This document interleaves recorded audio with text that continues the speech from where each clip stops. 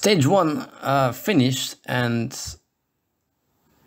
that was just incredible to watch. Like, Evenepoel destroyed everyone else, and I really was not expecting that, because it was the first stage, and I was thinking, okay, everyone's gonna be close. It's not gonna be a big time gap between all the contenders, but Jesus, he just blew them apart. It was incredible what he did today.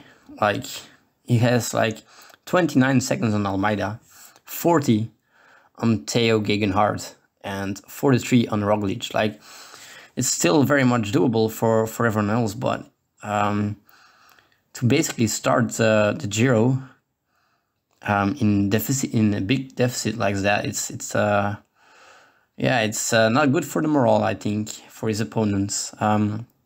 They're gonna have to hope Evenepoel has a bad day, because if he continues like this, it's wow. I'm impressed. Like, I was not expecting this. I was thinking Roglic is gonna lose 15 seconds at most, and yeah, Roglic is still the biggest favorite for me to win this overall, given the last week. But he's gonna have his work cut out for him.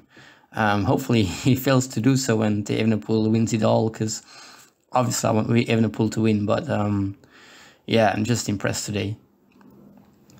Just, yeah, big time impressed.